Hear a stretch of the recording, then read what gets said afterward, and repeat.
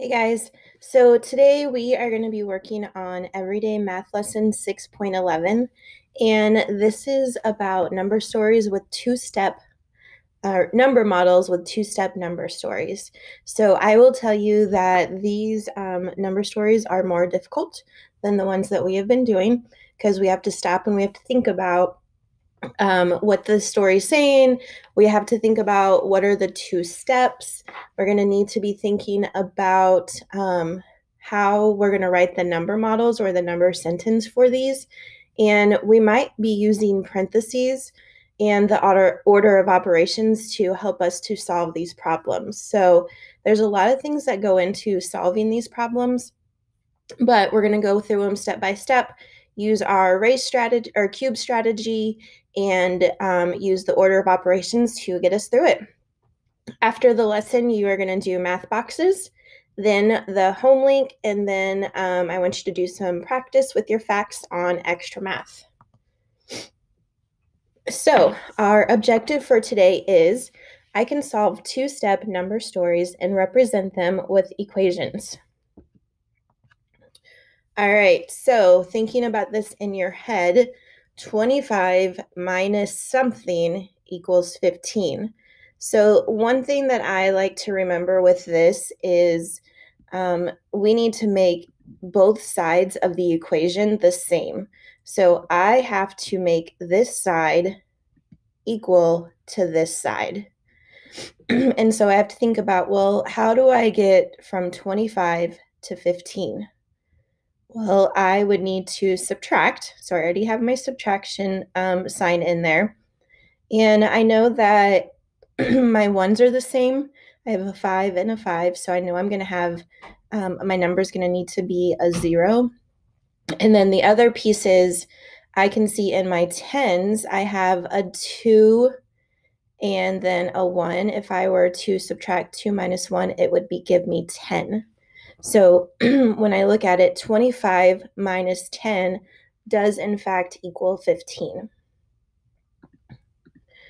All right, let's look at this one a little bit more tricky. 10 plus 20 plus something equals 40. So again, we want this side of the equation to equal the right side of the equation. So first, I know 10 plus 20 is 30. And then I have to ask myself, well, what am I going to add to get 40? And I know that I can jump by tens. So I'm going to go 30, and then another 10 is going to be 40. So I'm looking for plus 10. So we're going to add 10 into our equation.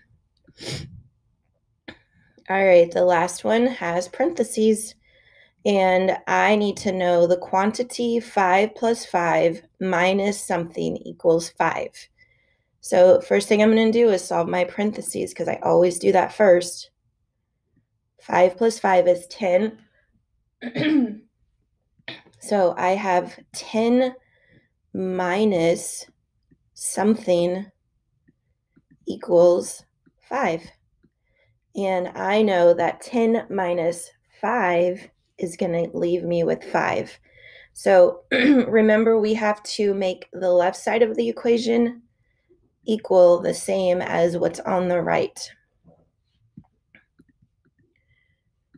All right, so turn in your book to page 214, and we're going to look at this representation of what Judy has on her board or on her problem. So the problem says Judy is solving the number story below. Mrs. Barnes buys 4 packs of colored markers. There are 5 markers in each pack.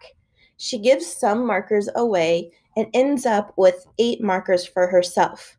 How many markers did she give away? To help, Judy drew the diagram below. She wrote the letter M to represent the markers given away in the story. So in this problem, she is using a start, change, diagram, start, change, end diagram.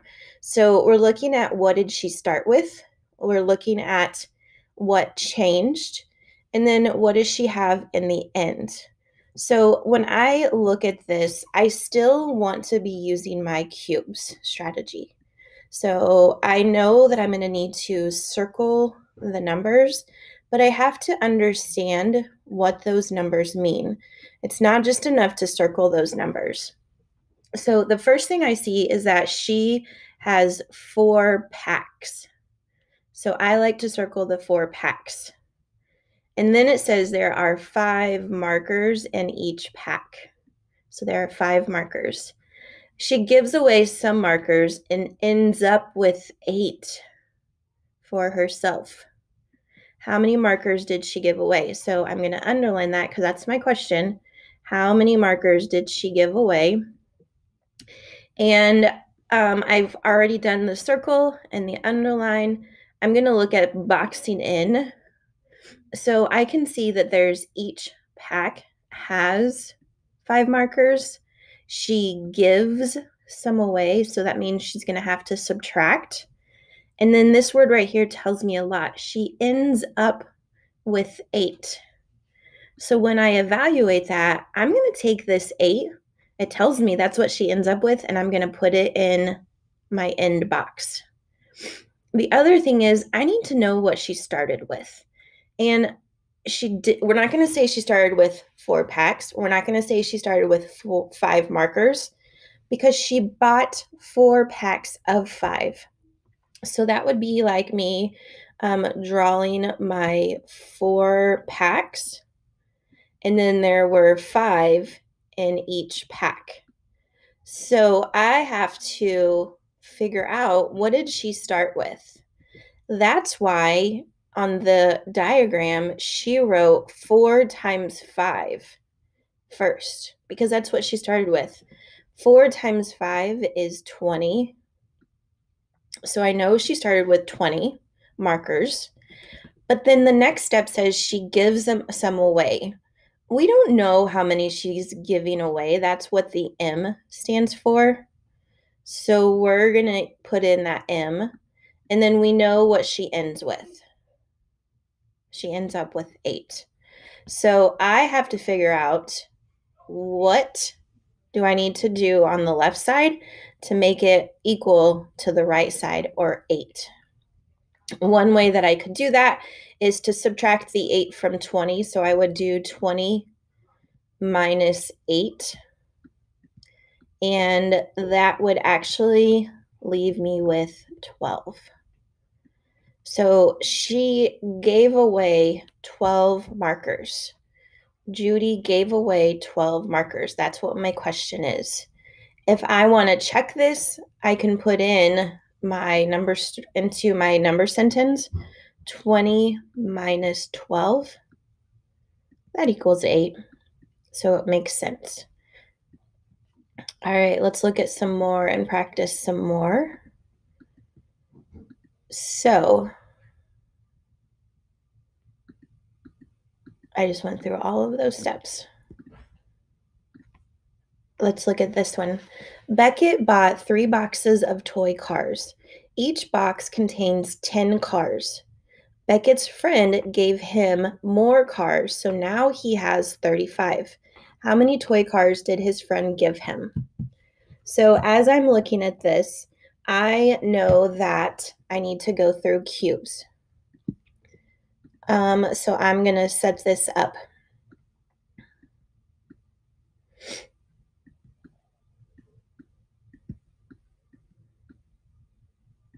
And the first step is circling the numbers and looking at what we know from the story. So I know that there are 4 baskets, and each basket has 2 red apples and 2 green apples. How many apples are there in all? So I know that this is the question, and it's asking us how many there are in all. That's going to be my end. And I need to figure out how I'm going to solve this. So it says that the keywords I see are each basket has 2 red apples and 3 green apples. So I really think that I'm going to need to know how many apples are in each basket. So I think that I want to do in the change, I want to do this first. So I'm going to put parentheses around it. 2 plus 3. So that's my first part. Then what I want to see is that there are 4 baskets and each basket has this many. So I'm going to start with the 4 baskets and then I'm going to multiply it by this quantity because 4 baskets and there's each, that tells me I'm multiplying. And then I'm going to multiply the quantity 2 plus 3. So we've evaluated it. We've got our problem set up. Let's go ahead and go through the steps. So we solve the parentheses first. 2 plus 3 is 5. And I'm done with that. And then I can do 4 times 5. So my second step is going to be to find 4 times 5. And that equals 20. So when I'm thinking about this, the 2 steps that I had to do, first, I had to know how many apples were in each basket. In order to know how many apples are in each basket, I had to add 2 plus 3. The second step is then finding out how many are in 4 baskets. So that's why I had to do 4 times 5. Let's look at another one.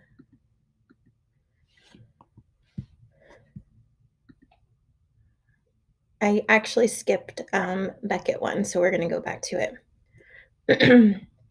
So let's try it again. Beckett bought 3 boxes of cars. Each box contains 10 cars.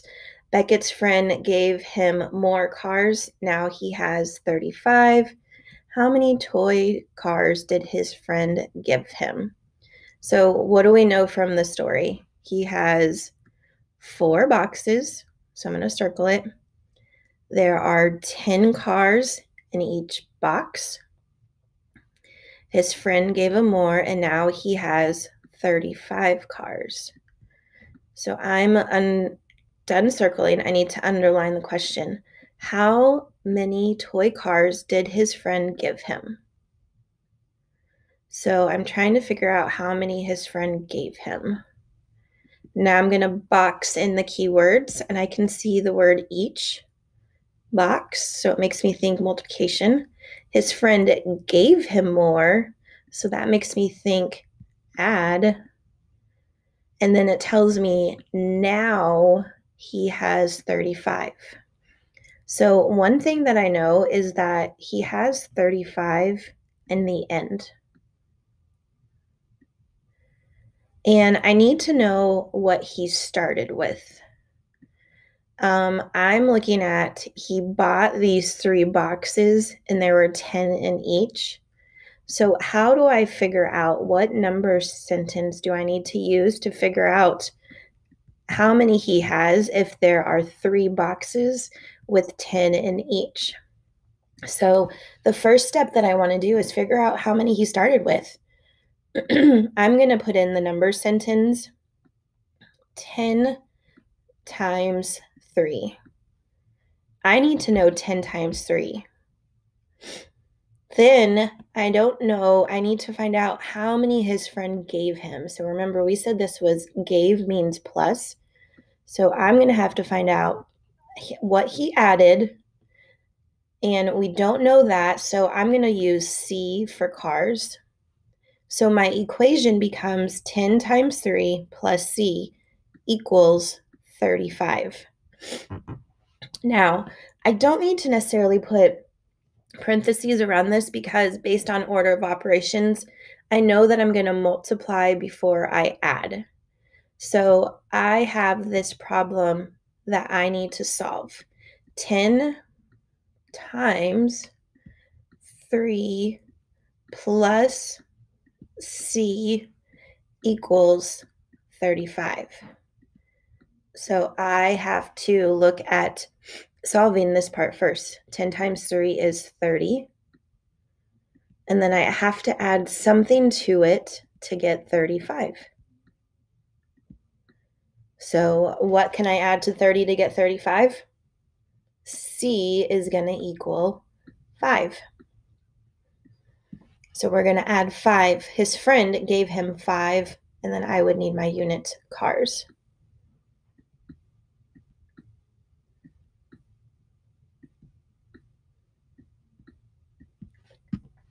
All right, let's look at another one. We already did the baskets. Let's look at this one with Linda. Linda has $45 in her bank account. Each week for 4 weeks, she deposits $10 she earned from doing chores. How much money does she have now? So what do we know from the story? She has $45. This part right here should not be written. I double pasted it and didn't get all of it erased, so don't worry about that. Each week for 4 weeks, so I know that we're going to look at 4 weeks. She deposited. Deposit means to add, and then she deposits $10 she earned from doing chores. How much money does she have now? So we're trying to figure out how much money she has now. And this is asking us, that word now, I'm going to box in, is telling us at the end. So I'm going to say in the end is what I need to find out. I'm going to go with M for money. Okay. Now I want to look at what I know and find my math words. So I circle the numbers, I underline the question. Now I'm looking for the math words. I see each week for 4 weeks, she deposits, and I already told you that deposit means add. Those are my key words that I'm going to use. Evaluating this, Linda had $45 in her bank account. Well, that's what she started with. We know what she had in the beginning, 45. And then she deposits, so my change is going to be plus something. But it doesn't just say plus $10, it says $10 for 4 weeks. So if I have 4 weeks and they each have $10 in them, how much money will she have to deposit? So I can look at my problem and I can see 10 plus 10 plus 10 plus 10 is 40. But I want to put that into my number sentence. So really what I did was 4 times 10. And I don't necessarily need to put this in parentheses because I still do multiplication first, but we could put parentheses around this so that I know that I solve 4 times 10 first. So here's how I'm going to solve this. This is the equation that I need to solve.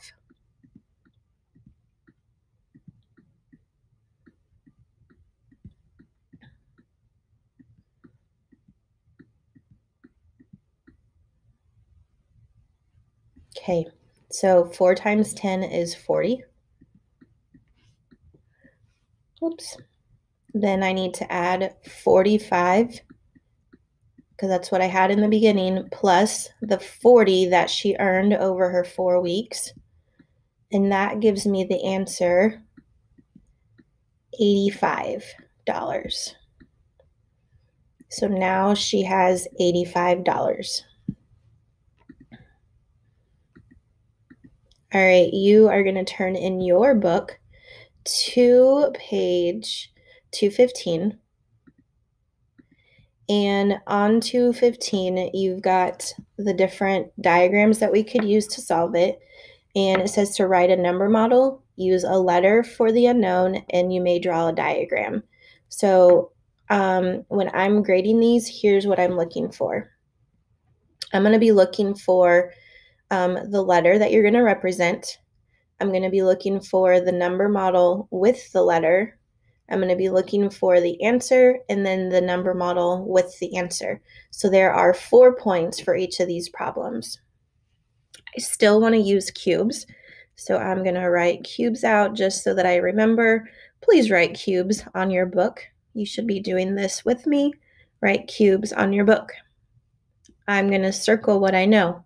She has 2 packs, and there are 5 crackers in each pack. He ate some crackers. Now Ronald has 7 crackers. How many crackers did he eat?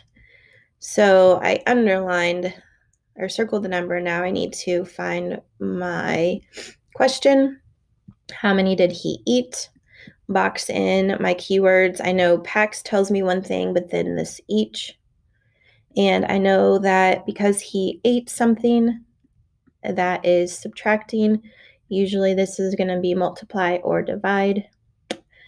And I can see that now he has something. So one thing, let's start with what the letter represents. I'm going to say C for crackers, since that's what we're looking at. C for crackers.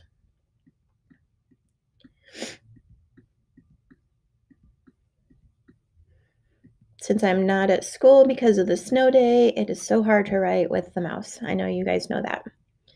I need the number model with the letter. I'm going to use the diagram, and I'm going to use the start, change, end one. So this one right here, because I know that he has 2 crackers and they have 5 each. So if they has 2 crackers or 2 packages and there's 5 in each, I need to know that total. And I know that 5 plus 5 is easy, but I want to write the whole number sentence out. So I have to solve 2 times 5. And then it says that he ate them. So my change is going to be minus something, but that's what I'm trying to find out. So I'm going to say minus C. And then my end, now he has 7 crackers. So my number model is going to be 2 times 5 minus C equals 7. So the way that I answer it, 2 times 5 is 10 minus C equals 7. So 10 minus what equals 7? Well, 10 minus 3 equals 7. Now it says to write the number model with the answer. All that means is take the number model up here, and instead of using C, we're going to put in 3. So we should have 2 times 5 minus 3 equals 7. 2 times 5 minus 3 equals 7. Because of order of operations, I do multiply first. 2 times 5 is 10. 10 minus 3 is 7, so that works. All right, looking at the bottom of this page, number 2, says Layla bought 3 bags of fruit. Each bag has 4 oranges and 6 apples. How many bags of fruit did she buy altogether? So I'm going to have cubes. Write out cubes. That B got a little bit crazy. And I'm going to go through and circle my letters, my numbers actually. She has 3 bags. Each bag has 4 oranges, 6 apples. How many fruit did she buy in all is my question. So I've got this piece and the U. Each bag has this. Doesn't say that she gave anything away, so I've boxed in my words. Ooh, altogether is going to tell me it might be add or multiply. I'm trying to find how many pieces of fruit. So let's go with F equals fruit.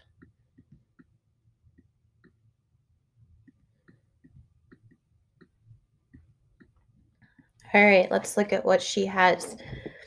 We know that she has 3 bags, but we don't really know how many fruit are in there except that it's 4 oranges and 6 apples. So I think one of the first things that I'm going to need to do in my start change is I need to know how many fruits are in the bag. So in parentheses, I'm going to do 4 plus 6. And then we're going to multiply that by 3 because she has those 3 bags. And that's going to give us F. So my number sentence is going to be in parentheses 4 plus 6. Now, the reason that I have to put this in parentheses is because the second part of my problem is multiply, and I need to know how many pieces are in each bag first. So that's why I put parentheses around 4 plus 6. Okay.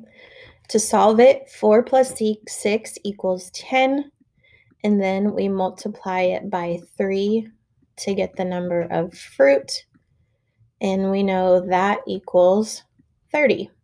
So there are 30 pieces of fruit. Now I'm going to write this number model, but instead of having F, we're going to put in 30. So I have to have my parentheses because we have to do this first. 4 plus 6 times 3 equals 30. Okay, so solving these problems, really the best way is going to be to use cubes. We're really going to have to stop and think, what is the problem saying? You are not going to just be able to look at it and just put the numbers into a diagram wherever you want. You are really going to have to be thinking about what the numbers stand for and what it's telling us.